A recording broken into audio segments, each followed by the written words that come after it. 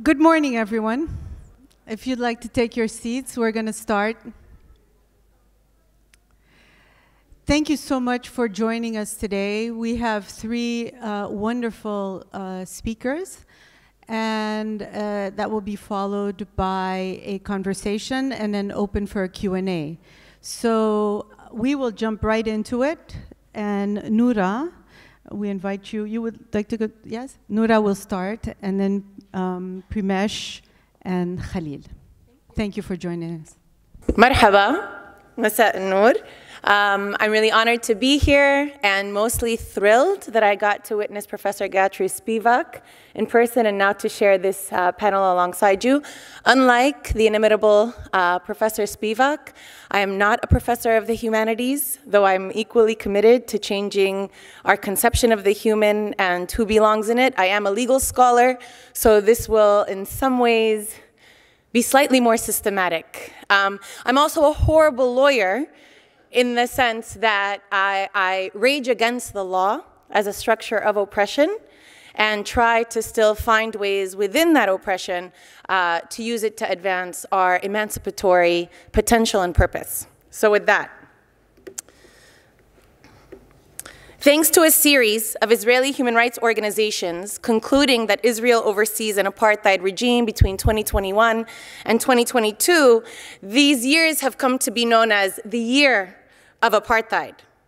These reports have built on decades of the intellectual work and the political advocacy of Palestinian scholars and organizations, although notably, they diverge from those legacies in significant ways that are relevant to our convening here.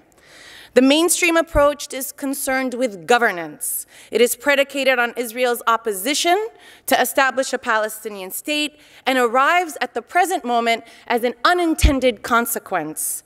It carefully and deliberately avoids the colonial and the racist dimension of Israeli apartheid. In fact, Yesh Din and B'Tselem, the two Israeli human rights organizations who have come to this conclusion, insist that this is apartheid without racism. The other approach is decolonial and has been mapped out by the Palestinian intellectual tradition.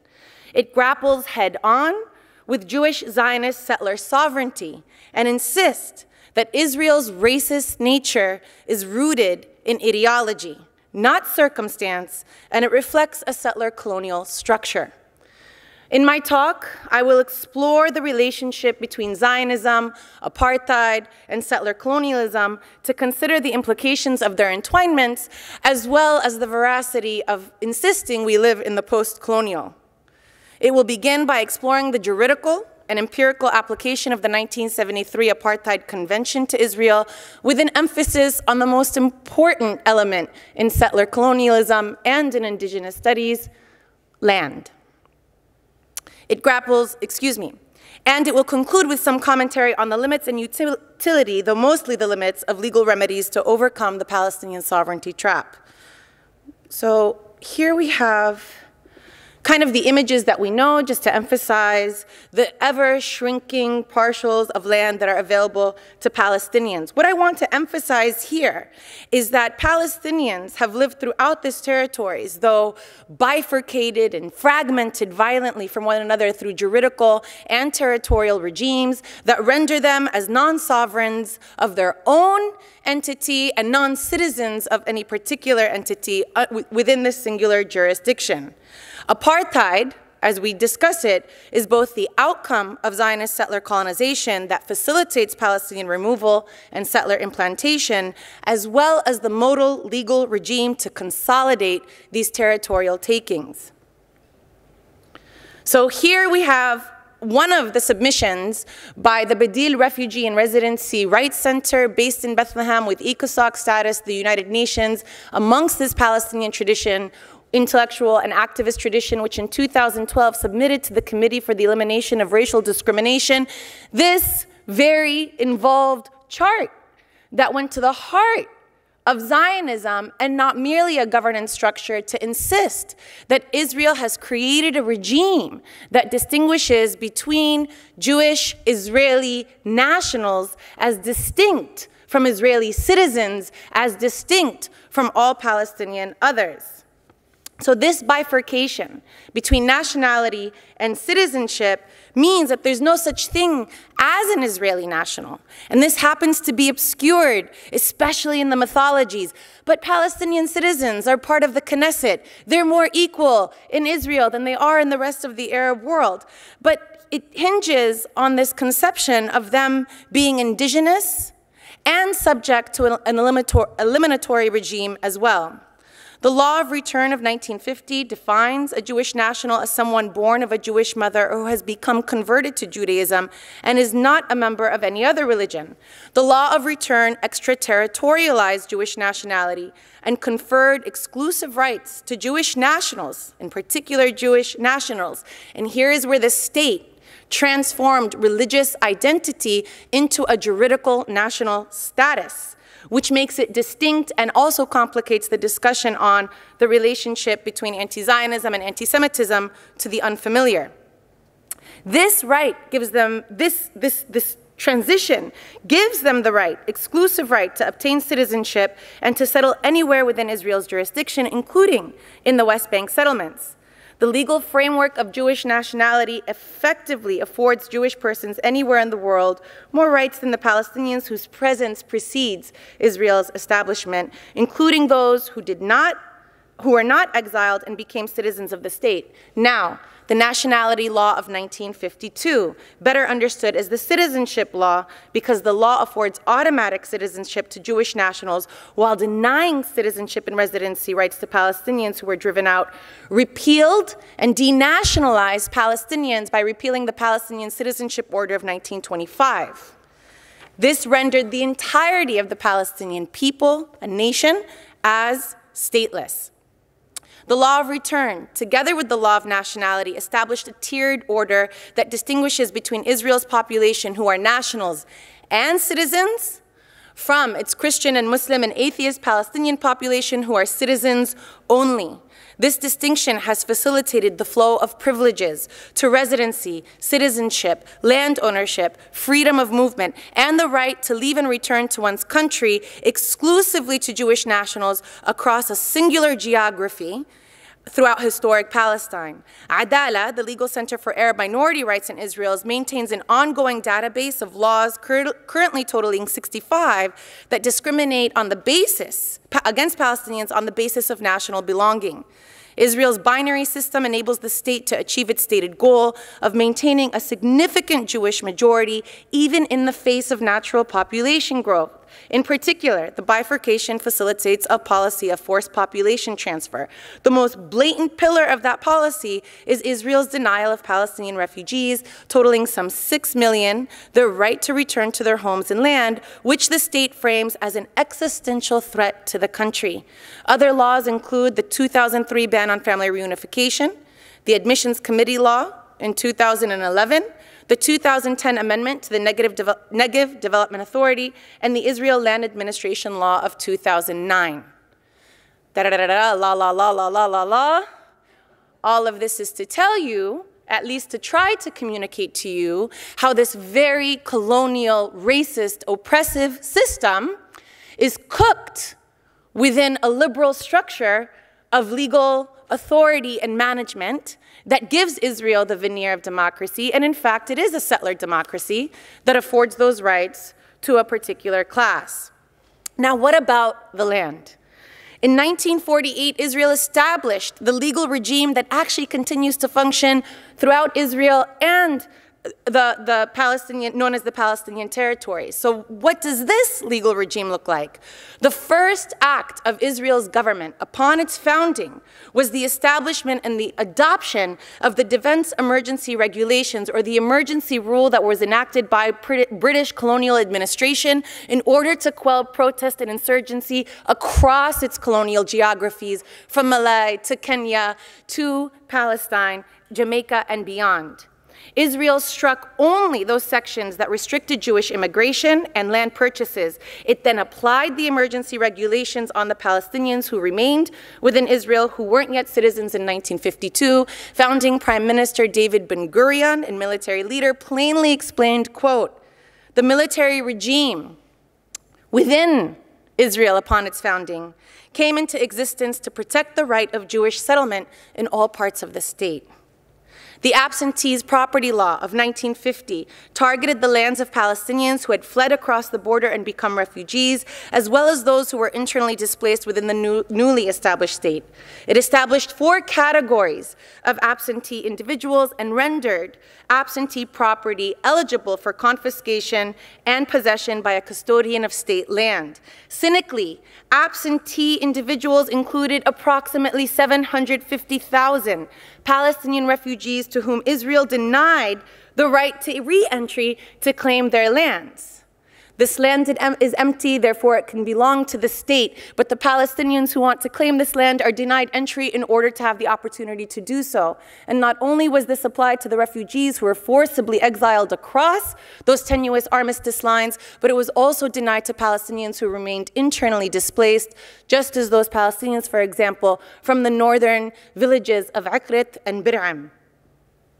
These Palestinians were known as the present absentees. The law naturalized the removal of the native population and confiscated the land without compensation to its Palestinian owners. Similar to this is a tactic known as closed areas. The edict arbitrarily prevented Palestinians from cultivating their agricultural lands, and then as a result of non-cultivation, rendered them as wastelands that had to, in this very also colonial trope, be put to good use. Using this framework in 1953, the government of Israel passed the land acquisition law, retroactively legalizing these land expropriations. In 1960, Israel enacted legislation that prohibited Palestinians explicitly from owning, leasing, or working on 97% of state-held lands. Together, these regulations, together with a series of other land laws, worked to dispossess Palestinian refugees, as well as those who remained within the state, of their homes, businesses, and approximately 2 million acres of cultivable land. This is about land, right? This isn't about democratizing the colony and becoming equal citizens in Israel. This is about territory and the connection to the land. So I want to emphasize that and how that's obscured both in these legal frameworks as well as in the recent apartheid reports. Israel ended its racialized martial regime against Palestinians in 1966, but soon after applied the absentee property law as well as martial law to the Palestinian lands in the West Bank and Gaza following the 1967 war. Now, here Israel faced a conundrum. The same laws that it was applying within its borders, or non-declared borders, I should say, from 1948 to 1966, it couldn't as easily apply to the West Bank and Gaza for the very explicit reason that by then, territorial acquisition by force was condemned in the UN Charter, Article 2. It had just become passé. Conquest had become passé and therefore illegal. Israel faced that challenge. The other reason that Israel didn't want to just annex this land that it so coveted was that if it annexed the land, it would have to also absorb the Palestinian population, which would disrupt its demographic Jewish majority. So how then did Israel continue to advance its settler colonial ambitions of territorial acquisition facing these two challenges? Well, it used the law, and it used the liberal veneer of law. The argument that I advanced is that Israel created a legal and political machinery in order to do this. So many of us, when we see ongoing settlements, 5,000 new units, new settlements, new land confiscations, are angry and have this reaction: how is Israel getting away with this? Oh, it couldn't get away with this, it's only because of power and its imperial patron of the United States. When I argue that Israel was able to acquire these lands not in spite of the law, but specifically because of the law. Occupation law gave Israel the legal right to be present in the West Bank and Gaza and to be the governing power. It's precisely under this veneer that Israel is able to advance several legal fictions. The first of them is the missing reversioner argument, which says that if there is no sovereign, there can be no occupation, thereby arguing that because Jordan was not, even though Jordan tried to be the sovereign of the West Bank, was only recognized by Pakistan and Britain in 1952, it was not the sovereign. Egypt was not the sovereign of the Sinai, but only a trustee, a governing authority as an interim. But this was all predicated on the fiction that Palestinians did not exist, right? So this is the first part of the argument. Then to advance the fiction that all of Israel's settlements were in fact military encampments rather than civilian structures which are permanent. Another legal fiction that was advanced by Meir Shamgar, who was an architect of this legal regime, was to say that there is a distinction between indefinite and permanent. If it's indefinite, we don't know when it's going to end, but it can end. If it's permanent, it will not end. It was this temporal fiction of an indefinite nature of Israel's settlement regime that allows Israel to continue to expand its takings under the need of military necessity, the fiction of military encampments, together with the temporal fiction. Add to that what Israel did with the UN Security Council Resolution 242. The final Security Council resolution misses the definite predicate article preceding occupied territories. So rather than saying Israel must withdraw from the occupied territories, it says Israel must withdraw from the territories recently occupied in the recent war. Israel has used that missing definite article to argue that we'll withdraw, but you didn't say from which territories. So that if they withdrew from the Sinai, as they did in 1979, that would satisfy the meaning of 242. And then the third part of this mechanism, of course, is the US intervention, which provides Israel with unequivocal military, diplomatic, and financial support. All of this together creates what is tantamount to a violation of Article 2D of the Apartheid Convention. And as you can see, these are the territorial takings under Oslo. Oslo facilitated the territorial takings of Area C, 60% of the West Bank. Here are the takings in East Jerusalem as Israel has expanded its municipal boundary. Here are the takings in Gaza, which we can talk about at length. I'm happy to answer your questions. Yes, Israel remains an occupying power of Gaza, but notice here, even in the war, that Israel's expansion of the buffer zones of Gaza under the veneer of warfare is further territorial taking. It's taking as much land as possible with as few indigenous people as possible and concentrating as many indigenous people as possible in the smallest amounts of land. We see that everywhere. Here you also see the Gaza border. This last one I want to show you, however, is the concentration of Palestinians within Israel. So that this settler colonial framework doesn't begin and end in the occupied territories, but actually extends from the center to the periphery, so to speak, across the Mediterranean and the sea. From the Mediterranean to the River Jordan. Okay. So let me move to something that we also take for granted, which is that what does apartheid have to do with this? And especially here as we focus, and I really appreciate the Sharjah Institute for the triangulation we were speaking between the African continent, the Asian continent, West Asia in particular, as well as North America. So while the international community has slowly and belatedly moved to isolate the South African regime, Israel sustained the South African apartheid economy through the development of a robust arms industry. The South African government regarded Israel as a fellow country under siege, quote, situated in a predominantly hostile world inhabited by dark peoples. In 1973, the UN General Assembly condemned the unholy alliance between Portuguese colonialism, South African racism, Zionism, and Israeli imperialism. 2 years later, the UN would condemn Zionism as a form of racism and racial discrimination in Resolution 3379, placing it squarely within the agenda of the Decade Against Racism, originally conceived to dismantle African apartheid. The international community achieved that mandate within the span of 2 decades on the African continent. At that very moment of South African and Namibian liberation, Zionist settler colonization and apartheid found a new lifeline in the Oslo peace process, which ultimately continued to facilitate Israel's settler colonial expansion, now with a cooperative Palestinian leadership as a subcontracting authority. The only other point that I want to make about apartheid here is to emphasize that South African apartheid is historically revised to refer to a system of internal domestic discrimination, of white supremacy.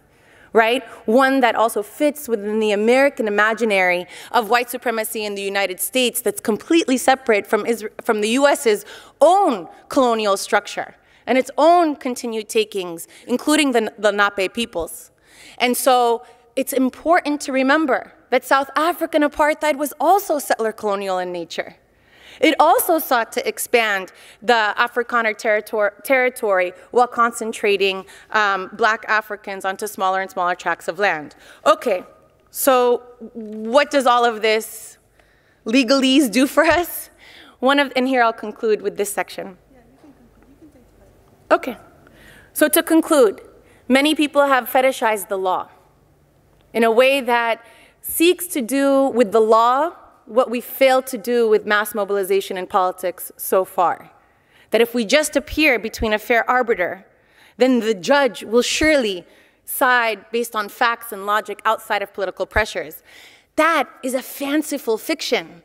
There is no such thing as the separation of law and politics and law and power. And certainly the ICC is an exemplar of this relationship between law and power. Since its establishment in 2002, the International Criminal Court has almost exclusively prosecuted African heads of state, causing several African nations to withdraw from the court. Structurally, it has created rules and laws that actually protect Western sovereign nations, using articles, for example, like Article 17 on complementarity, which allows a state the ability to prosecute itself and have the right of first jurisdiction before an international tribunal can do it for itself. All of this is setting up the structure that has immunized the global north from international accountability and rendered the rest of the world's population subject to its scrutinizing and sanctioning arm. So now finally Palestinians are appearing before the ICC, and there seems to be an undue amount of hope on that prospect. How will I dim this hope for you while not throwing out the baby with the bathwater? Yeah, I want to end on a positive note as well. So there are several warning signs. First of all, what we know already is that the prosecutors took something like 10 years just to decide on jurisdiction, and to decide that the ICC had jurisdiction even after Palestine was recognized as a state in the General Assembly in 2012. That should have been quite simple, and yet it wasn't. That took over a decade, okay? So let's just think about how problematic it is. Secondly, based on the submissions by Palestinian organizations and advocates to the ICC, what is the prosecutor, which maintains the power of discretion, focused on? The prosecutor has referred 5 categories of war crimes committed by Israeli forces, 4 in Gaza, plus the transfer of settlers into occupied territories, and 6 categories of war crimes committed by Palestinian armed groups. There is no reference to apartheid or any other crimes against humanity. Now, let's say that we do proceed, we do successfully have the prosecutor, now a new prosecutor, I think, Kamal Khan, who has taken the position to actually pursue apartheid. Well, for Israeli officials to be indicted for apartheid, the prosecution needs to show an intent to maintain systematic racial oppression. But even Israel's human rights organizations say there's no racism. Okay? This will be very difficult to show on the part of any single individual, because also know the ICC doesn't prosecute states. The ICC only prosecutes individual criminal liability. And in fact, there has never been a prosecution of the crime of apartheid in any court. In this sense, we see the charge of Israeli apartheid as being not only an indictment of and a challenge to Israel, but also to all of international criminal law. If the ICC cannot bring itself to investigate and prosecute apartheid crimes in the most widely documented instance of apartheid since the regimes of Southern Africa, after it has been presented with documentation and asked to do so by those subjected to the apartheid regime, that will say a lot about the politics of international criminal law. It will also undergird what we already know, which is that the law will not save Palestinians. That remains the onus of Palestinians.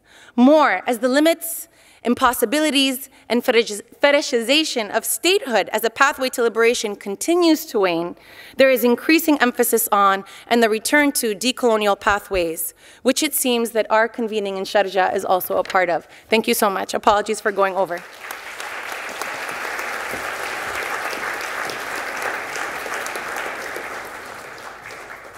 Thank you very, very much, and wonderful to be part of this panel. I hope I can add some texture to what was already a very powerful presentation. I want to begin by introducing the artwork of Umisa Fischler, an artist that I know from Cape Town and whose work I've selected for a forthcoming book, from which I draw three themes for this presentation. I want to talk about apartheid's double binds. I want to talk about the problem of grand and petty apartheid. And finally, I want to talk about what I call the double futures of post-apartheid freedom. Undoing apartheid. The conundrum of apartheid only really became noticeable in its wake, that is, in its afterlife. Since the term apartheid has now gained widespread currency in a current global conjuncture, it may help to outline what is found wanting in the critique of apartheid in the context of South Africa, where its political mythology and rationality first presented itself. To highlight the problem of apartheid's problematization, I turn to Willie Bester's harrowing sculpture, Trojan Horse 3. This work of art is a grim reminder of a failure on the part of anti-apartheid critics to heed cautions issuing from feminist reckonings with structures of oppression in the aftermath of the Second World War. In fact, it recalls a very precise caution issued by Monique Wittig, which is worth recounting for a discussion of the afterlives of apartheid. In a groundbreaking essay from 1984, Wittig notes, I quote, "The horse built by the Greeks is doubtless also one for the Trojans, while they still consider it with uneasiness. It is barbaric for its size, but also for its form, too raw for them, the effeminate ones, as Virgil calls them. But later on, they become fond of the apparent simplicity within which they see sophistication. They see by now all the elaboration that was hidden at first under brutal coarseness. They come to see as strong, powerful the work they had considered formless. They want to make it theirs, to adopt it as a monument and shelter it in their walls, a gratuitous object whose only purpose is to be found in itself. But what if it were a war machine?" End quote. What indeed if it were a war machine? Beyond the work that the sculpture performs as a memorial to a massacre that gained international notoriety as the Trojan Horse Massacre on the edges of Cape Town in 1985, Wittig helps us to direct our attention to a particularly haunting aspect of Bester's creation. In fact, she directs our attention to the double binds of apartheid in Bester's work, where an initial hesitancy about a grotesque form quickly turns into an enigmatic object to be monumentalized and with which we make a premature peace. Similarly, Bester brushes up against the limit of the monumentalization of the grotesque and macabre. He asks, in turn, that we see in the work of art what may yet to be unanticipated in the critique of apartheid. The premise for understanding apartheid's double bind is simple. The implications for undoing apartheid, less so.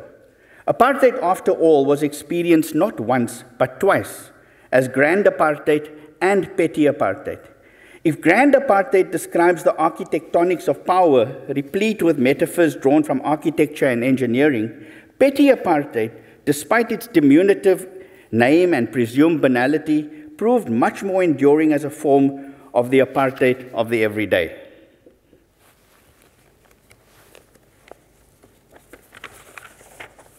Bester's sculpture asks that we not rush to ground on the intensity of violence that the massacre references, and instead turn to the burden of the name assigned to the event.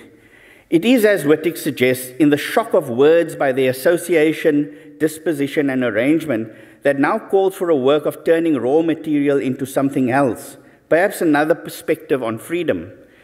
Perhaps, as Wittig suggests, the war machine requires a detour to rework the meaning of freedom adequate to the desire for the post-apartheid. Is there a plan for gathering the aesthetic resources of myth and tragedy, where myth harbors the resources of violence, tragedy the resources for self-definition in modernity, to exceed the scripts of apartheid? Two orientations of common sense understandings of apartheid are necessary if we are to fulfill both the task of undoing and the task of transcendence. Firstly, rather than the familiar translation of apartheid as legalized segregation, the word apartheid is perhaps better comprehended as the rule of parts, a form of elementary thought that had its early genesis in the experimental psychology laboratories in Leipzig, Germany in the 1920s, as a response to what Donna Jones has recently called the birth of life philosophy. Secondly, the idea of race specific to apartheid may not be as self-evident as we initially assume. In both respects, apartheid, I will argue, modernized the idea of race, not merely by extending legal precedent of Roman Dutch law, but through carefully plotted psychic breaches in everyday life. Surely, with this distinction in mind, a remapping of the idea of race that was internal to the political rationality of apartheid is desperately called for. Such remapping will no doubt lead to a different approach to undoing this virulent strain of race that took hold in the project of petty apartheid and which now appears to be blocking the desire for post-apartheid freedom. Unfortunately, the more we presume to recognize this apartheid of the everyday, the less we appear to understand it. In the 1960s, Marxist critics in South Africa came close to identifying the sources of this banal form of apartheid in their references to apartheid as a colonialism of a special type or internal colonialism. But while searching for the sources of race in a capacious archive of 19th century settler colonialism, they failed to discover its sources in a settler public sphere, with which modern science unfortunately made common cause. I'm suggesting that petty apartheid drew on a form of race which was molded in the lacuna of the end of the abolition of slavery and the expansion of industrial technologies around the 1830s, when the dance of myth and reason resulted in a series of missteps.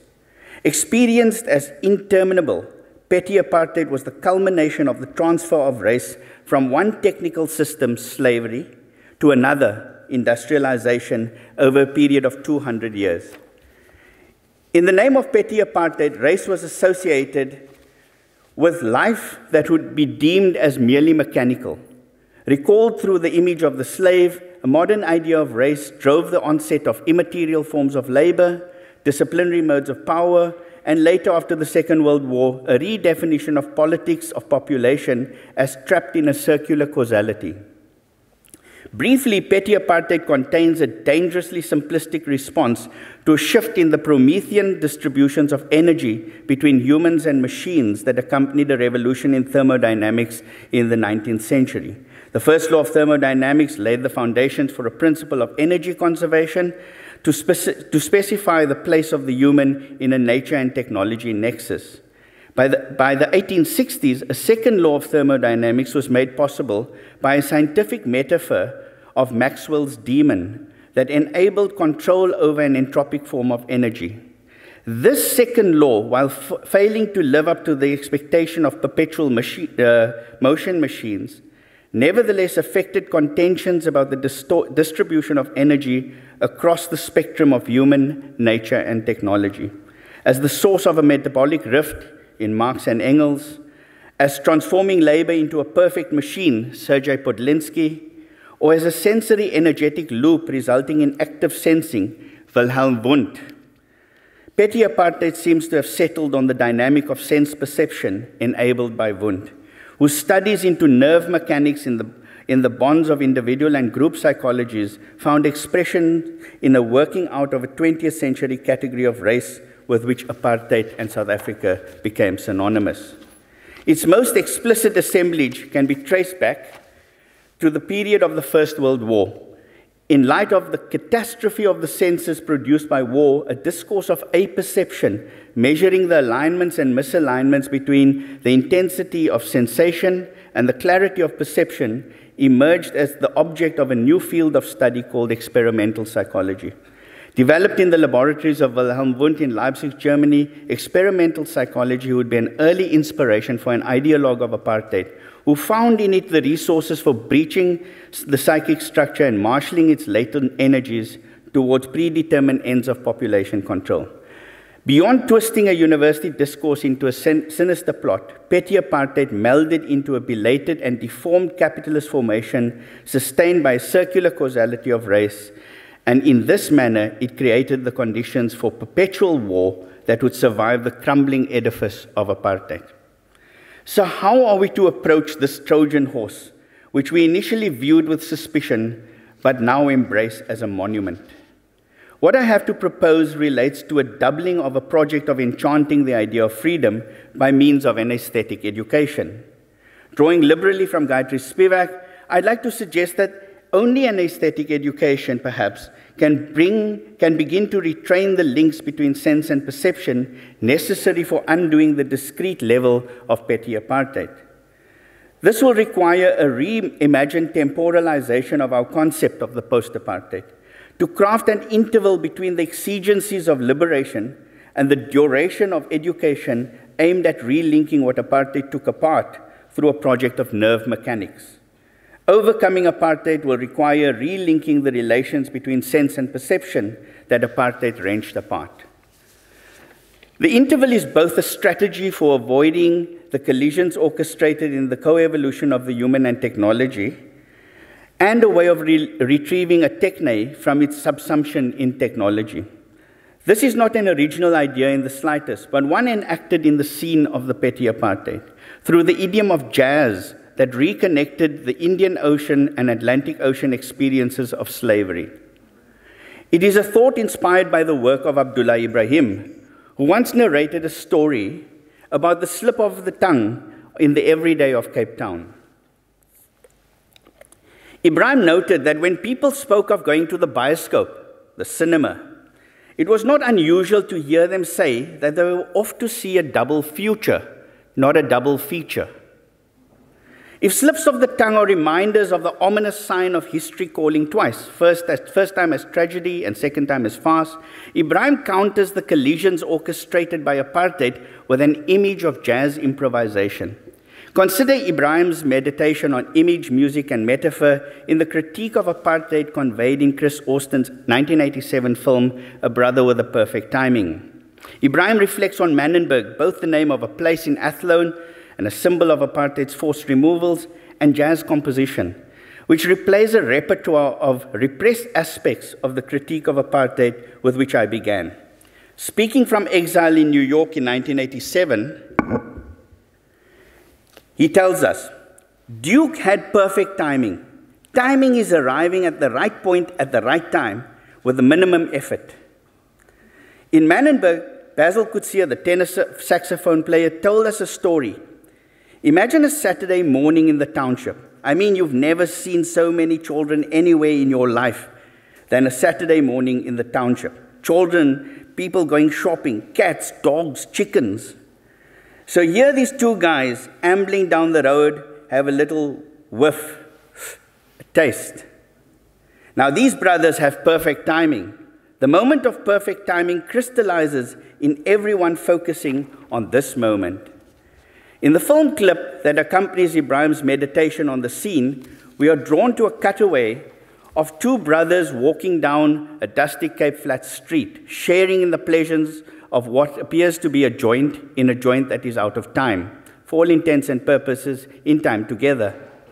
As they amble along, a little girl enters the frame, skipping, passing them from behind and moving directly into the path of an oncoming car. Ibrahim explains that without losing a beat, one brother just scoops the girl up, puts her down on his side, on the right side, takes the joint from the other hand and back in front, and there we go. Perfect timing, man. Master musicians. Set aside any thoughts about the temptation of the joint and think about the strategy permitted in this anecdote for coming into stride beyond the collisions of sense and perception plotted in the everyday life of petty apartheid. What we hear Ibrahim describe here is a model of education that jazz offers the university and its publics. We are called to the promise of adaptation and improvisation, where arriving is premised on not colliding. Coming out of apartheid, the illusion of sound and image enveloping Ibrahim's meditation is a doubling of a call for an education capable of enchanting both freedom and everyday life, a form of aesthetic education in which sense and perception are relinked to avoid a slide into mechanized life signified by the orders of race. For the university, this will entail both a process of unlearning and a process of learning to learn from another's point of view, preferably from below. In this twofold responsibility of the university, I suggest that it begin by creating a space unfettered by the sophistry of mastery or the Socratic methods of recall, where education amounts to merely remembering everything that is previously known but forgotten. Rather, I'm suggesting a space between the university and its publics, unencumbered by the formalization of education, where it is presumed that we know nothing, and where stumbling on the psychopathologies of everyday life affords us an opportunity for relinking sense and perception. This is the site where we might begin to replace public parts with public arts, in a manner that re-enchants education and everyday life with a futurity beyond the determinations of a condition of race that lingers as a threat of perpetual war. With all the trappings of a repressed mythic inheritance that bound human subjection to machines, petty apartheid was configured as a Trojan horse dispatched to conjure a feeling of unceasing civil war, only to tautologically require a stoking of the flames of civil war by means of everyday provocations to justify the enforcement of a condition of stasis, a future collapsed into a recurring present. The prohibitive and constraining circular causality took on the characteristics of a self-perpetuating circuit in which race served as a standing reserve of energy that could be relied on to propel and regulate the exercise of power. The result was a convenient state fiction about sensory aphasia, a belief premised on the false problem of the assumed dissonance of images and words against which the orders of race were mapped and enforced. Where we apprehend race in this tautology specific to apartheid now determines whether its political sophistry will ever be effectively outwitted. A model of political education that seeks mastery over this wretched condition, or one which proceeds by methods derived from anthropology and history to recollect that which is forgotten, will no longer entirely suffice for the task of undoing apartheid. Perhaps only an aesthetic education attuned to the retraining of the senses can prepare us for such a future beyond apartheid. In this way, the sources of a banal yet volatile marker of the iterability of race under apartheid may be discerned and potentially surpassed. The question then, as now, is how are we to conceivably re-enchant freedom in a manner that guides us out of those obscure conditions of race, which can only faintly be discerned as impressions and traces left in machines of memory. Perhaps we will need to set to work precisely where race marks the conflicting interpolations of petty apartheid, and when aesthetic education may set about relinking sense and perception from the shards left in the wake of apartheid. Thank you.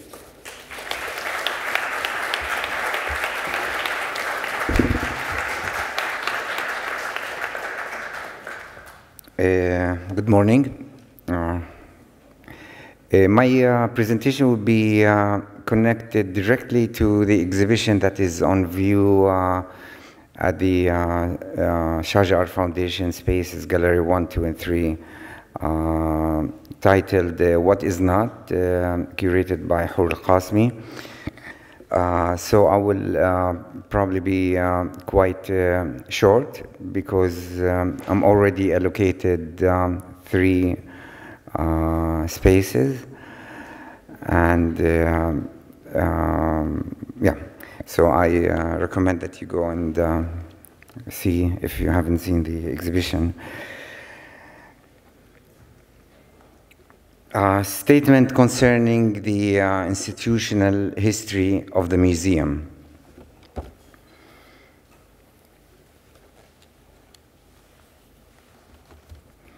The Palestinian Museum of Natural History and Humankind is cubist in its impossibility.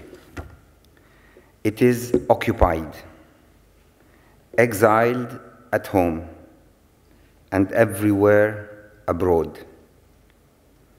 An entirely new place. It rests nowhere while waiting for our return. 4 centuries behind the times, as unpatriotic as it is inefficient. It is the stupid obstinacy of the refugee and the subject of a natural contempt. The museum is greedy, existing in such abject poverty that opinion is an impossible luxury. The Palestinian Museum of Natural History and Humankind is the observance of accursed ignorance, insists on the infinity of traces, and persists irrespective of fragmentation. It is a local rehabilitation of the future. The Palestinian Museum of Natural History and Humankind is the international, an institution in the service of universal history. It is only this impossibility. Newsletter, summer 2011, pages 16 and 17. Earth and the solar system. The end of neo-nationalism. On the comparative certainty of extraterrestrial life and its significance for humankind. Nearly 4.6 billion years ago, within a vast cloud of interstellar space, a small pocket of gas and dust collapsed under its own gravity, and our solar system was born. As part of this system, our Earth is always in flux and is constantly remodeled by powerful forces. These forces can often appear as sudden and unexpected phenomena. Our popular Earth and Solar System gallery displays rocks, sediments, and volcanic rocks that are relevant to representing the origins of history of the Earth and the Solar System. It enables the visitors to explore the dynamic forces that formed and are continually reforming the Earth and the Solar System. Our most recent exhibition at the Palestinian Museum of Natural History and Humankind examines one such dynamic force, the sedimentation of chauvinist attitudes resulting from the misrecognition of similar creatures as otherwise.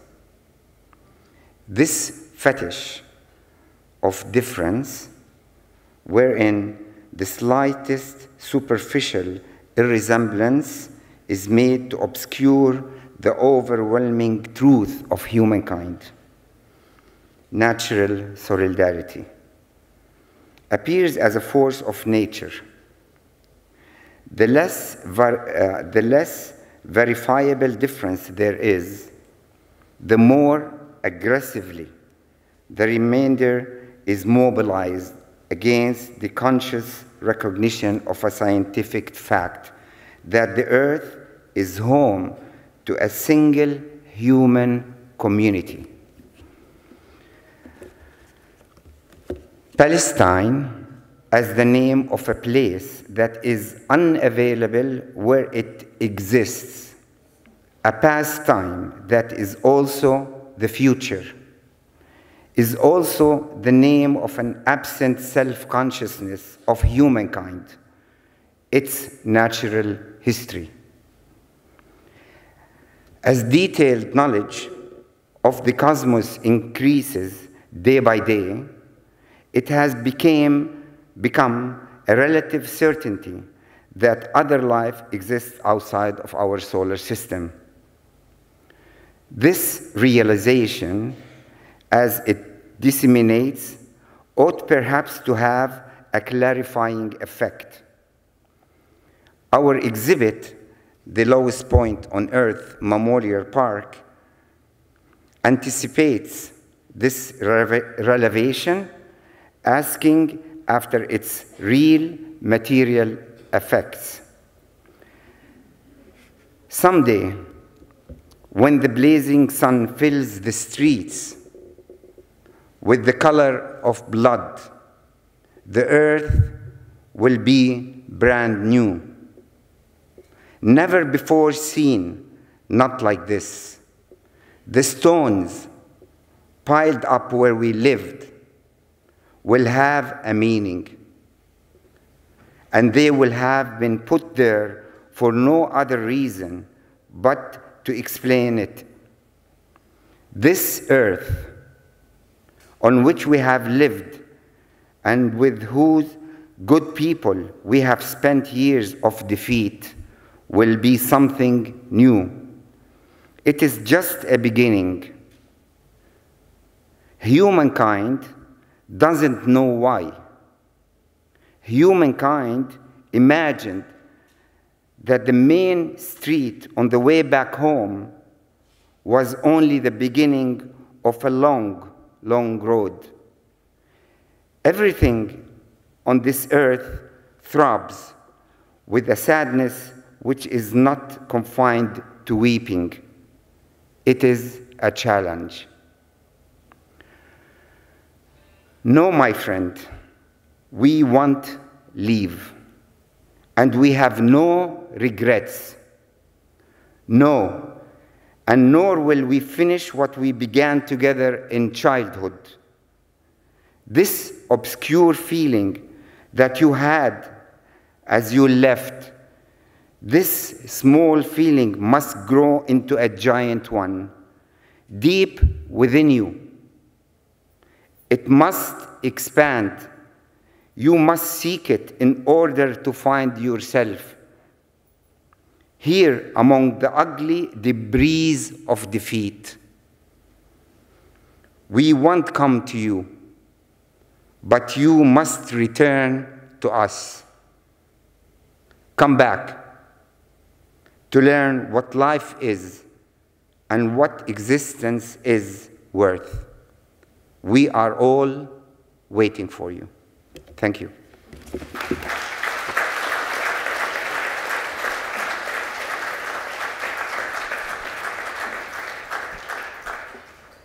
Thank you, the three of you, so much for these thought-provoking pieces. Noura, I'll start with you. We say the word apartheid, right? And of course, amongst Palestinians and those who have been fighting, we've used that word, but this was a word that was taboo, not until maybe 2 years ago, I think. Yeah, less even, that we've been using this word apartheid in relationship to Palestine. And so let's talk about this. Who has the permission to say apartheid? And also, how do we make sense of the distance between this ability to speak and the situation on the ground in Palestine? So I just, just for the audience to have an example in mind, when you take one city or one town in Palestine, for instance, Bethlehem, which is quite symbolic of other cities in Palestine. Bethlehem, Jerusalem, for instance, is 7 miles apart from each other. But does Bethlehem actually exist? Most of Bethlehem is behind the wall, or settlements have taken Bethlehem. Bethlehemites can only, has only the control of 1%. There is hardly anything there. Palestine has shrunk, as Khalil has mentioned, 48, 67, every single year thereafter. So there's quite a difference between how we've advanced in our permission to speak and what has been happening on the land. Can you speak? You should be careful before you ask me to speak. I might give another lecture. I've already taken too long, but this is actually very thought-provoking. Nathalie, you're absolutely right. So much of this has been seen as almost quite revolutionary, especially in the American context, where it's so taboo to even talk about Israel, and where it's only become of late a wedge between Republicans and Democrats on the question of Israel, right? And the publication, specifically by the Human Rights Watch report on apartheid, even gave permission in the midst of the Habbe or Intifada last May for 5 congresspersons to stand on the House floor in the US Capitol to say apartheid is not a democracy, which was a specific indictment of Israel. So a couple of things on this. Number one, in the original invocation of apartheid as it relates to Israel, Palestinian intellectuals had insisted that Israel was not like apartheid, but that Zionism and apartheid were political and intellectual analogs. So the same way that apartheid has a charge and it conjures for you oppression, racism, subjugation, something unjust, Zionism did the same work during the heyday of the Third World Revolt, which now obviously is being weaponized and used in ways that, and romanticized unnecessarily, as Professor Spivak intimated to and showed us. And so what happened to all of that work? So much of it was the subsuming of Zionism and its rehabilitation within the Oslo peace process, right? So what we're experiencing right now is a radical analytical return rather than the creation of something new, and one that we can only acknowledge by acknowledging this Palestinian labor.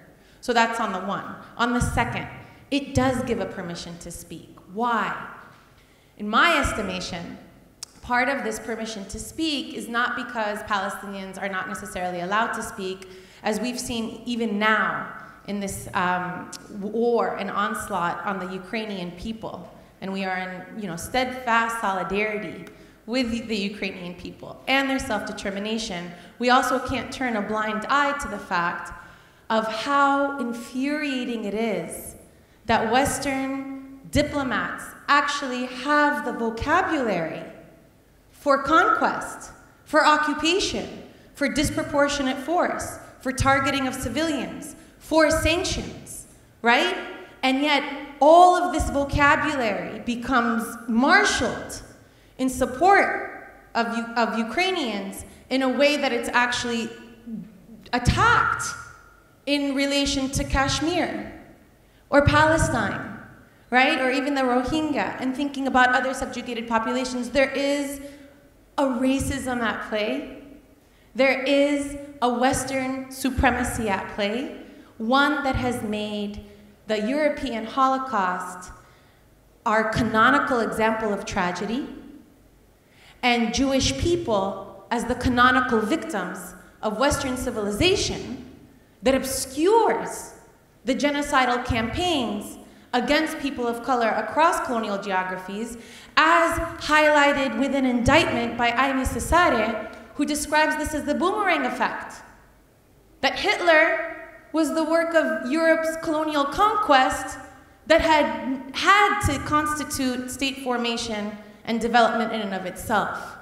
How does that history get lost, right? And so in a similar way, for us to speak on apartheid, almost we have to have permission, right, to denigrate or to transgress Western civilization's canonical examples.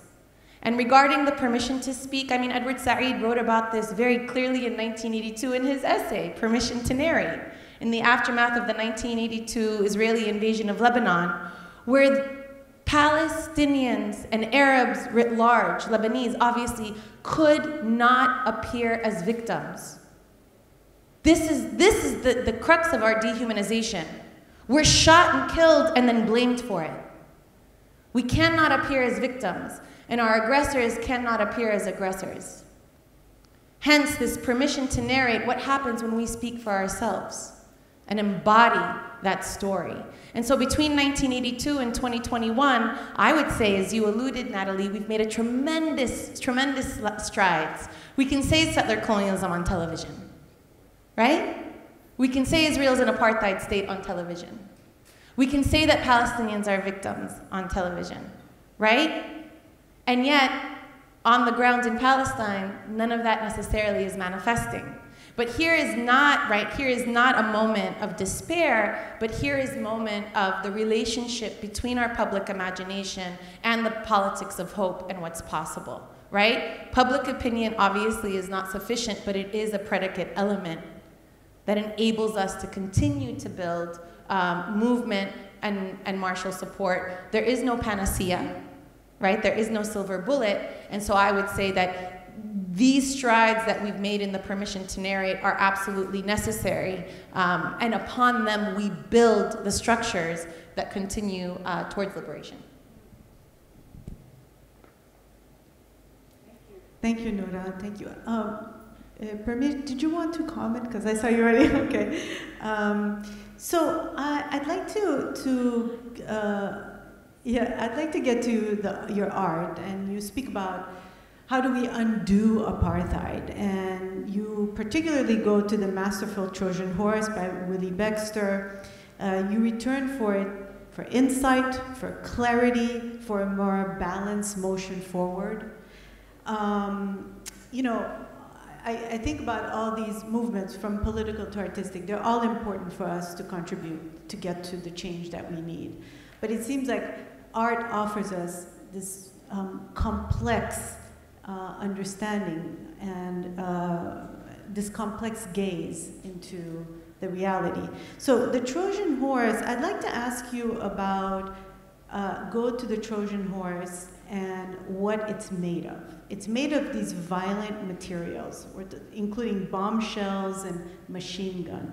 How does that speak to undoing apartheid? Yeah, thank you very much. I mean, there's a very long answer to this question because it's a question that's preoccupied me since 1985 at the time of the massacre when I was a student activist in the area in Athlone.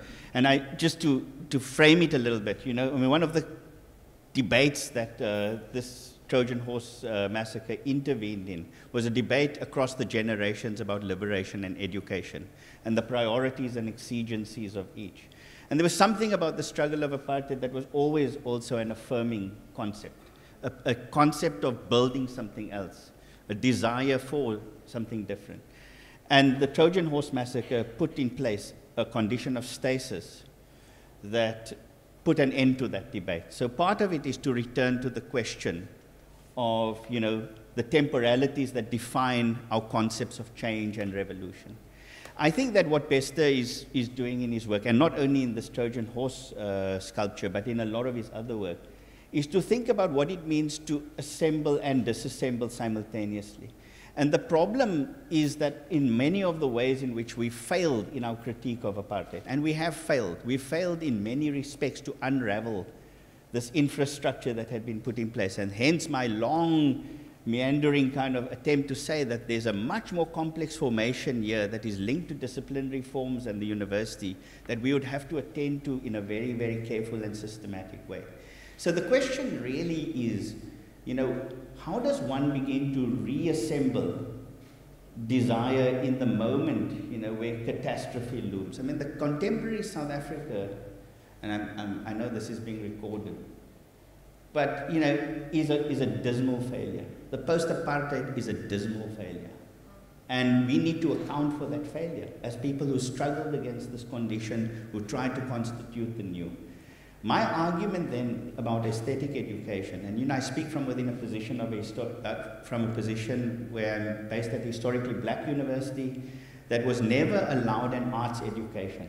So historically black universities in South Africa were never allowed access to the creative disciplines. And through the Humanities Center at University of the Western Cape, tried to constitute a space that would enable youth mobilities across the divides of apartheid, rural, urban, peri-urban, urban, and to begin thinking about what it might to awaken the senses, but to unravel this fissure running through sense and perception that apartheid constituted in the everyday.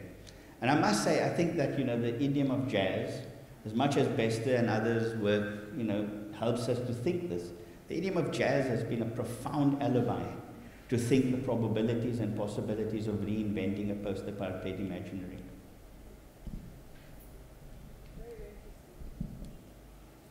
Thank you for that. So, Khalil, you started with a performance that's in reading performance in conversation with the exhibition at the Sharjah Art Foundation. And with your ongoing project, which is the Palestine Museum of Natural History and Humankind. You reflect on institutions and how they contextualize culture or artifacts or objects and create space for us to rethink these narratives. So the notion of the colonial structure in your museum challenges Western structures. Speak about that, and I'm thinking especially of the Gaza Zoo Sculpture Garden and the Lowest Point on Earth Memorial, for example. Well, the project of the Palestinian Museum of Natural History and Humankind started by presenting and basically questioning the notions of the museum building in the Western traditions, which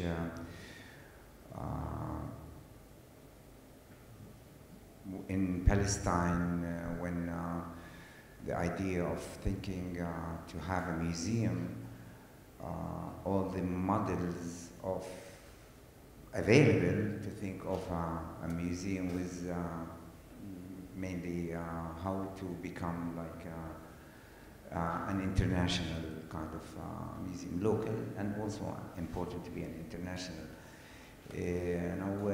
The museum, or at least the project, tried to explore the notions of the components and the structures of natural history museums, which they are mainly were established to confirm, to sort of solidify the existence of the nation building in the Occident mainly.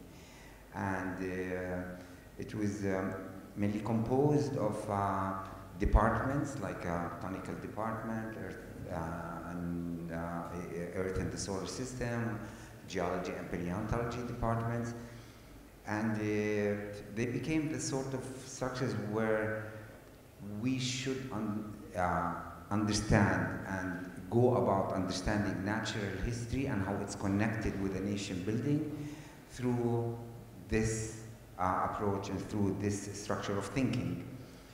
And the project tried to sort of mimic that and see if there is a possibility or there's anything in this sort of colonial, as was discussed earlier, if there's a possibility that something about colonialism perhaps can be of a benefit in a sense. And can we think through this structure, through the articulation of such departments in the nation building, in the sort of the construct of museum building, part of the cultural discourse and the part of the cultural engagements there. And the aspect of scientific notions were quite important in this approach. And so an art project, for instance, this project as an art project, had dealt with a scientific dealt with the sciences, the botanical, geology, paleontology, Earth and the solar system. And that was, in a sense, quite beneficial, you know, to sort of perhaps articulate works that are, in the case of this project, how can the life of an olive tree or representations of the life of an olive tree, how people live with the olive tree, with the olives, with the branches, with the trunks, with the wood, with the harvest, with the seasons, how perhaps this can be a narration, a scientific narration of a natural history museum and a representation of a natural history museum through the scientific departments that were established by the, or at least claimed to be established by the colonial nations at that time. And at one point, it's sort of like it was a kind of a dead end, because an art project was always wanted to challenge scientific constructs or scientific understands the facts.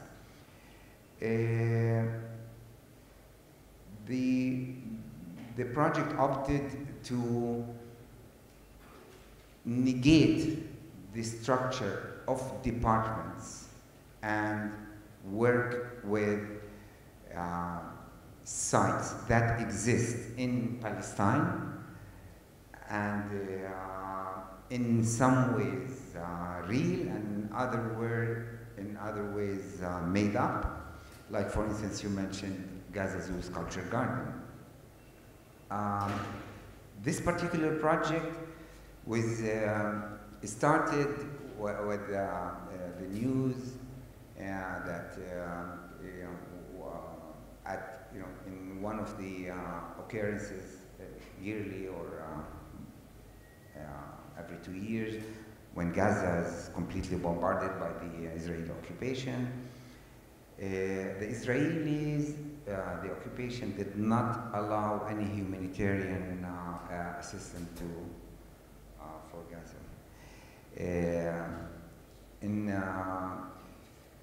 Of course, I mean, the total,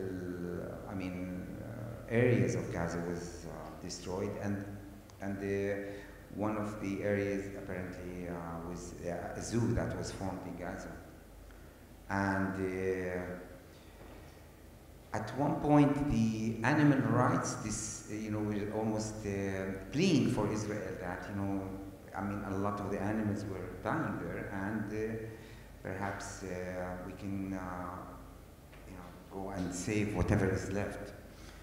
The zoo contained one of the animals that were in the zoo, 2 lions that were smuggled through a tunnel from Egypt to Gaza, and were part of the zoo.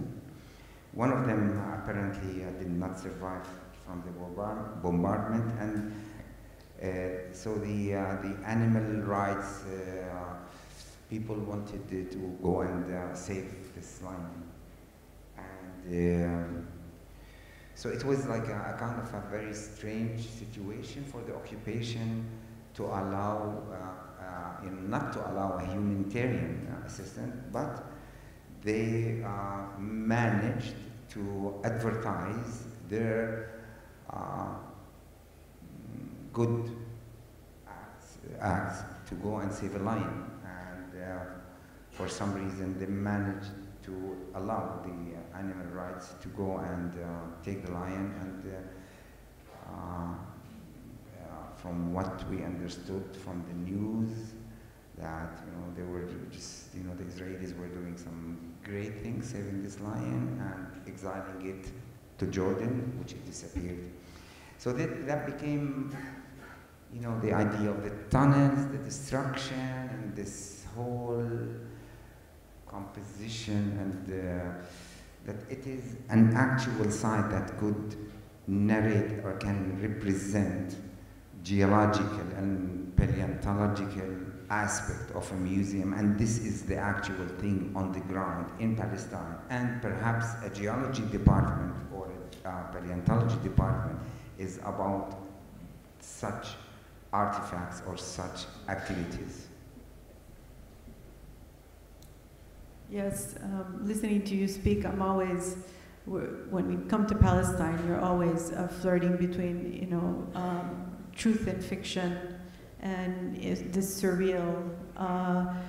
You speak about this lion. I think about, you know, borders and not a farmer not able to cross with his donkey because the donkey doesn't have permission, or that the donkey is able to cross because the donkey has permission, but not the farmer, and it goes on and on. I want to open it to the floor, but before that, I want to ask the panelists if they would like to make any remarks. Sure, absolutely. I mean, I do think we need a shared conversation about apartheid and the uses of this term. I think we need to delimit the concept of apartheid. And I do want to say that in some sense, you know, I think there is a way in which apartheid answers a lot of the questions that you raised and, you know, the descriptions that you've given. I mean, it's very familiar. But I think there is a dislodging of a particular subjectivity at the heart of apartheid that is often forgotten, and that's the figure of the slave. So in an earlier work, I did try and think about, you know, the roots of apartheid in colonialism in the 19th century, particularly around the killing of a Xhosa king, Hinsa, in 1835, and the return of a skull, and so on and so forth. And the building of the Bantustans and the legislations that went around the homelands and so on, all of which I think they are commensurate kind of narratives to work with. And similarly with the museum, that the museum has been a functional and a kind of critical space for thinking about the territorialities of apartheid. I'm wondering whether we share in the problem of apartheid a question of energy. And, you know, when I think about, you know, when I was talking about the revolutions in thermodynamics, you referred to the scientific kind of foundations of race and apartheid. I think there might be something about a renewed concept of energetics that we might have to attend to. I mean, I think Gayatri was speaking about the planetary earlier. I think that we're failing dismally in thinking about, through the humanities and the aesthetics, you know, what our concept of energy looks like. Energy. And I think that what I'm talking about here, my interest in the aesthetic, is that the aesthetic might lead us towards the kind of movement of objects. In other words, to get us out of the kind of stranglehold of stasis as the end points. And I think that's what the Truth and Reconciliation gave us. It gave us the promise of stasis, which was more of the same. And I think that there might be a need to kind of put in place, in the critique of apartheid, something that will think about, you know, how to surpass its rationality and its mythologies.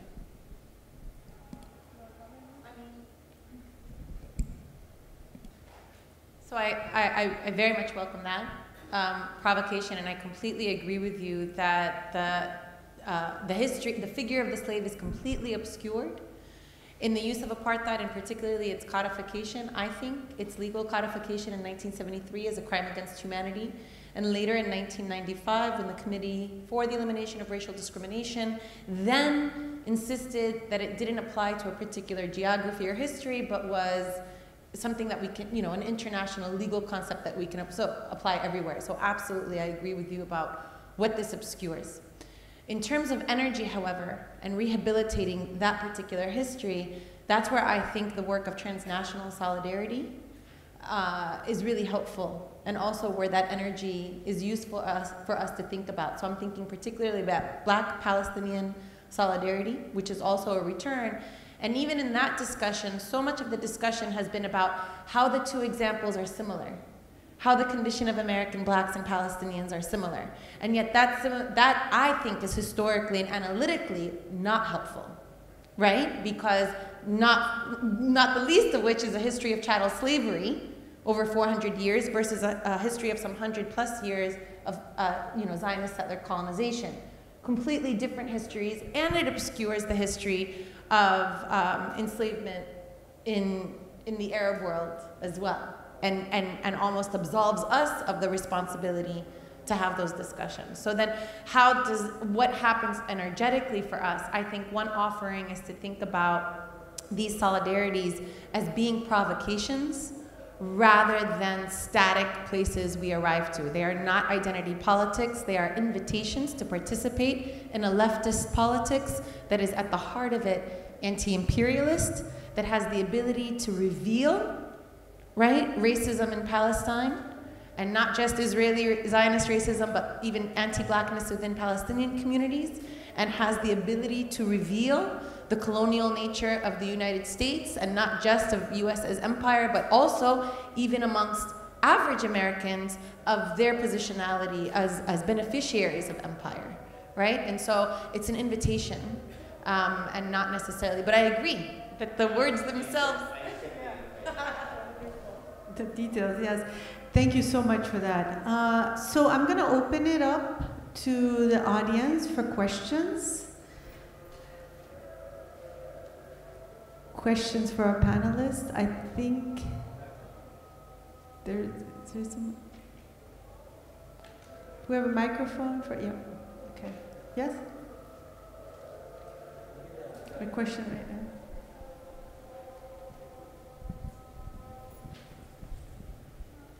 Okay, and then in the middle. Hi everyone, yes, it was a nice session. I just have a general question which I would like to raise to all the panelists here. It actually builds up from the idea of Premesh Lalu, where he says that you try to shift your perspective of education from more of like recollecting facts to actually starting to question reality and trying to build insights from that. Okay, now from that point of view, my general question was this. So now of course to this session we get a general perspective, or we get a general idea of as to how the global Souths think, or how the people, I would say, like if you actually look at it from more political terms, it would be like the third world countries. How do they think? What are their perspectives? What are their struggles? And whatever they're going through. So what I would like to know is when can we reach the stage where almost the whole of humanity can start to understand each other, or you could say there is a level of consciousness, human consciousness, where we can start to feel each other's vibrations? Because at this point of time, if you actually go to the news, or if you actually go to the whatever you see on the headlines or on TV, you can only see people shouting or screaming, or just saying certain things. You don't actually see you don't really see a point, or you don't really see an equilibrium where people are understanding each other. You don't see that level of human consciousness. So what do you all feel about it? Are we reaching that stage of human consciousness, or what can we do to reach that stage of human consciousness when we can actually understand each other? Challenging question. I've got an answer. Okay. Let me try. It's not in the museum though. Okay.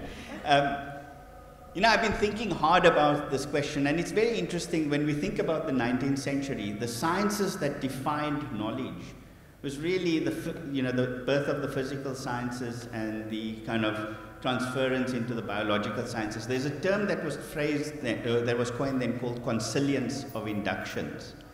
And basically this meant when knowledge jumps from one field to another, it produces a surprise and then produces a condition that other knowledges kind of follow suit. So I've been suggesting that perhaps what we need is another moment of a consilience of inductions in which the aesthetic and the humanistic disciplines and inquiries begin to define the kind of parameters. So for knowledge to jump the other way, if you like, and to figure out, whether another version of the university and its publics might give us a different handle on the kind of planetary crisis that we're grappling with. So something needs to shift in the kind of ambit of the university and its publics for us to get to that question. I don't have a better answer to that, but I think there's work to be done.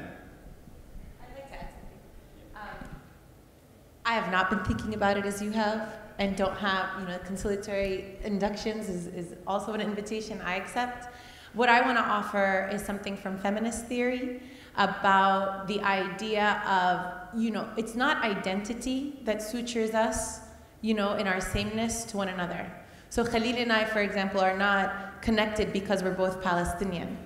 But instead, what might actually bridge us are different coordinates of experience that also includes the political. And oftentimes, oftentimes we arrive at the humane and the humanistic through struggle together. So that concept of our, sameness, our shared humanity, isn't something that precedes our collaboration, but actually produced through it. So here is a complete, plug for struggle and struggling with one another, which is actually a pathway to produce that outcome. Okay. In the middle. Hello, my name is Sara. I'm a student at NYU Abu Dhabi. And my question is specifically for Professor Noura, but everyone's welcome to answer. I've been trying to deal with this question for a while.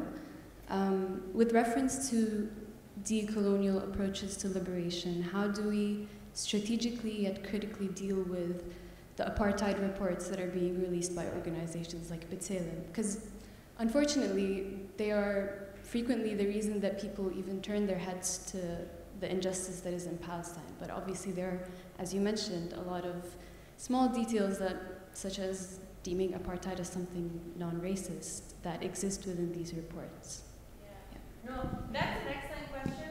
And actually, I was attacked by young Palestinians as a liberal Zionist because I posted the Amnesty International apartheid report. And young Palestinians were mad at me for being, and accused me of being a liberal Zionist, I think specifically because of this nuance that you're touching on, right?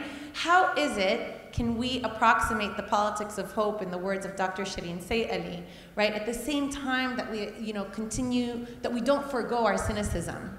And I think that that's the work before us. We have to be able to be nuanced.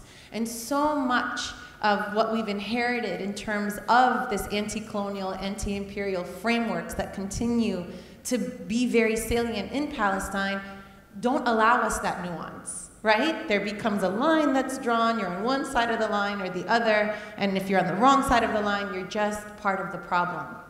So hence, support for the Amnesty International report can then make you a sellout, even though we are so happy that Amnesty finally came around. We've actually been doing that work. We've been lobbying. It's who they hire as staffers. When they go to Palestine, who they interview. Who are its board of directors. This is the result of struggle, right? And so there is no easy answer except to be able to hold, I think, a lot of that complexity. To be able to speak simultaneously.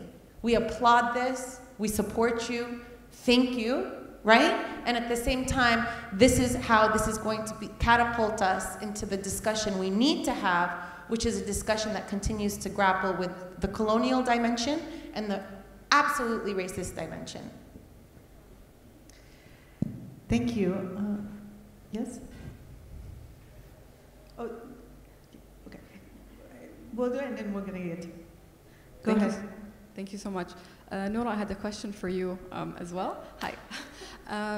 So I agree with you 100% because I work within the law as well about almost like the double-edged sword of like the law and international law, where it's a tool of oppression and the oppressors, but at the same time it has this emancipatory potential, right? We can say that.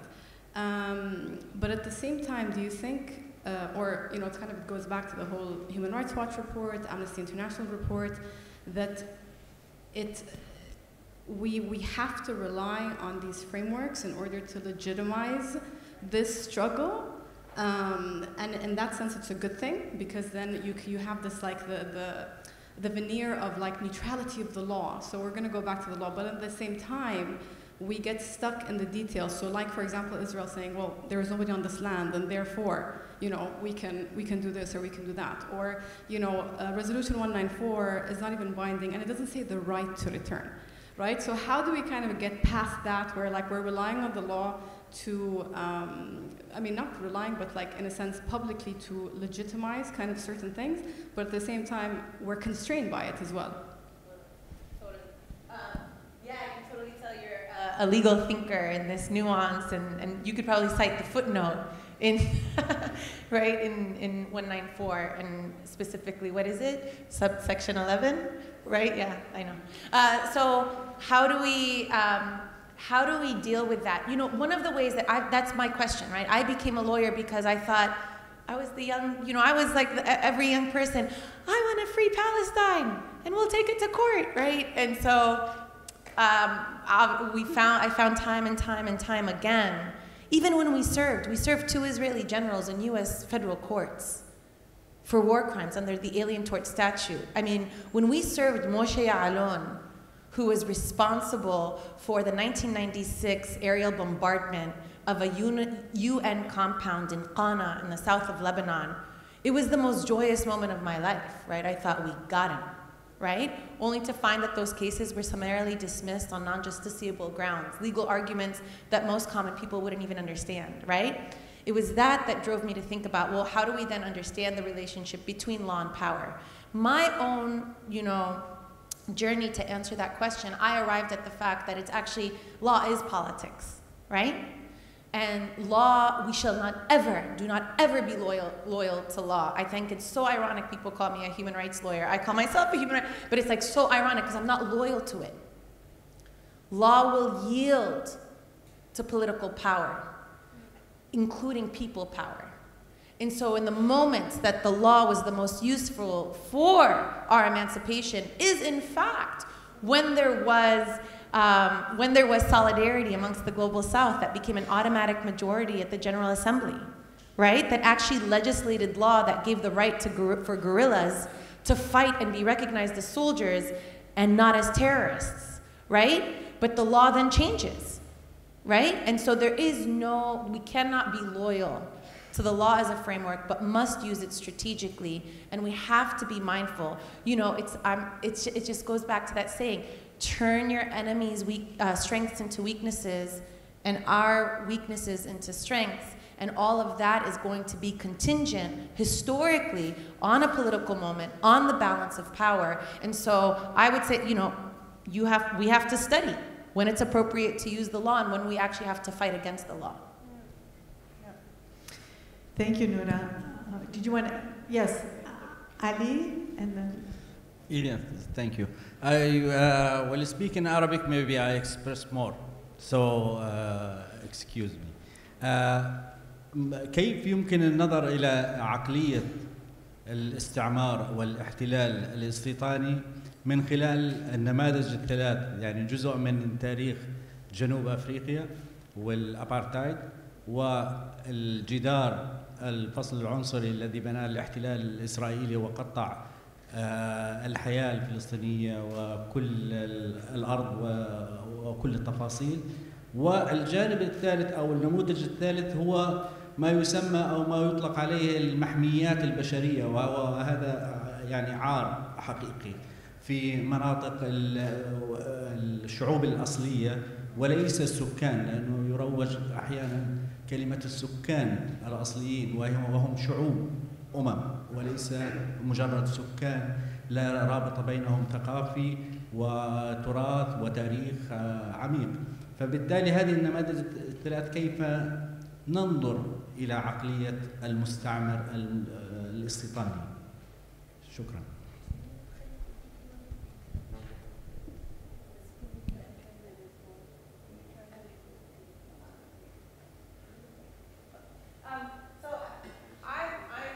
I would do quite a disservice to this translation, but if I were to summarize, it's about how do we understand the position or the perspective of settler colonialism if we take into account, you know, 3 different case studies of South African apartheid, of the apartheid wall in Palestine, as well as the treatment and the massacres of indigenous peoples who are referred to as populations rather than peoples, which denies them, right, which denies them their nationhood and therefore their rights under whatever associated rights they may have. Is that okay?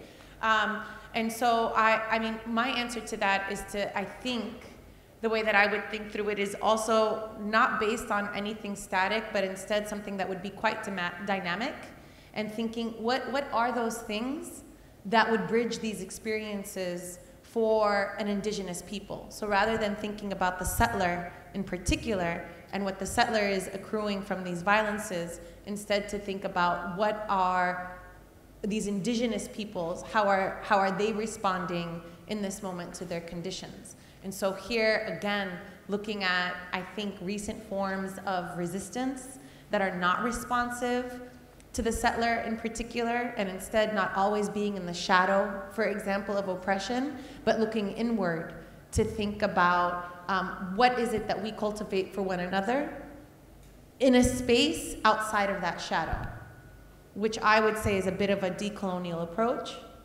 This is how I would like to think about it, which is quite empowering, right?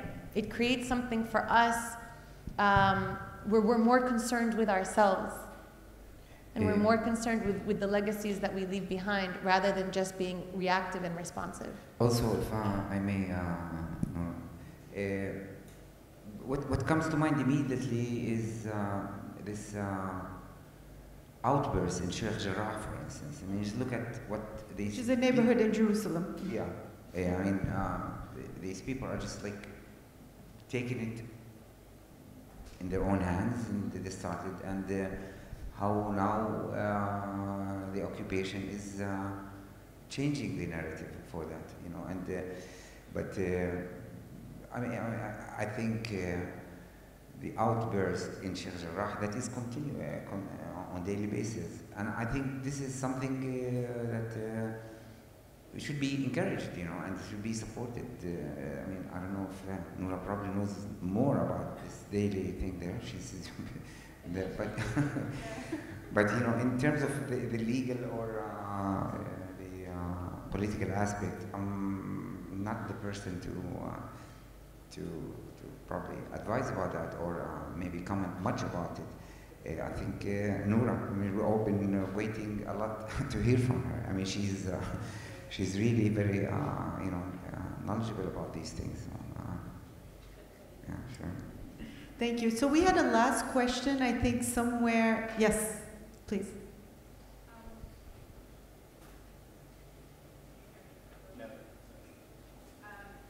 I'll just talk very loudly. I guess it's more of a comment, really, because I do wonder the limits of apartheid as a framework to talk about this. I'm South African. I flew to Johannesburg yesterday. I used to be a jazz poet. I ran lots of things. Now I run a museum in the United States of America, and I have just also come from the Cape Town Art Fair, and I'm very, I guess, aware of the persistent racism in South Africa, despite the elimination of the legal framework of apartheid 28 years ago. And I think that there are lessons in that I think we really have to share with the world. And I guess really, Premesh, I'm addressing you in this. I'm a firm believer in the power of the arts to address some of these inequalities, but I'm also highly aware that the arts is entirely funded pretty much in South Africa by white capital. All the galleries are owned by white people. All the other money is supported by the Goethe Institute or the French or the British or the Swiss. There is no money. The anti-apartheid movement did an incredible job in resisting through civil society and through the arts. That doesn't exist anymore. All we have is a continuous number of exhibitions talking about the anti-apartheid movement. It is not a useful framework anymore when we think of 28 years beyond what happened when we destroyed that legal framework. And I think that for the state of Palestine and for our conversations between South Africa and Palestine, we have to go beyond apartheid. Absolutely, we have to recognize the ridiculous legal framework that's in place to justify the subjugation of the Palestinian people by the State of Israel and the international community, and human rights instrumentation. I am 100% for that, of course. But we also have the advantage in South Africa to look at 28 years after that has effectively happened, and we have a shit show. And I know this is being recorded, but for me, I guess it's all my frustration after seeing that we need to look at those 28 years and look at what happened after we defeated the legal framework that kept apartheid in place. And I agree that there is regeneration in the arts, and I'll be talking about that tomorrow. But we have to look very carefully and also very critically at what the arts and music and visual arts, who's funding it, how artists are making their livelihood, who's able to express themselves, and how in that there can be transnational lessons of solidarity. So that's, I guess, my comment, not really a question, but please do respond. Thank you so much for that. I think you want to respond, Premesh? Yeah, it's a great comment. You know, look, I suppose the point I'm making is not to presume race, and I'm thinking here about Stuart Hall's incredible lecture in 1997, you know, on race as slippery signifier or floating signifier. And I know there have been lots of criticism about Stuart Hall's use of that formulation, but there is a way in which, you know, we have presumed in South Africa that apartheid and race are synonymous, without thinking what discourse of race is being kind of manifested in these multiple levels at which it functioned, both in the everyday and beyond, you know, and its kind of broad, big infrastructure. So the point here is, you know, to mark race as that predicament of the slide into mechanized forms of life, and to try and figure out a struggle against that slide into mechanized forms of life. And I think that the aesthetic traditions of 19th century Europe failed in this respect. They surrendered that ground to the kind of overdetermination of a kind of proliferating, overconfident science in that moment. And I think that what I'm arguing for is, in the wake of apartheid, and I mean wake in both senses of the word, both its death and its aftermath, to kind of figure out how we might reconfigure a relationship to the problematic of race, to think about the problem of its problematization again, because its accretion, its returns are going to be infinite. As Derrida once put it, you know, in that essay, Racism's Last Word, which was an opening of an exhibition called Art Contra Apartheid, this was the last of many to come. Well, on that note, I think we'll end. Thank you so much, Noura, Premesh, and Khalil, for a beautiful panel. Thank you all for coming, and please join us later and tomorrow for more amazing panels and talks and Khalil's exhibit. Thank you.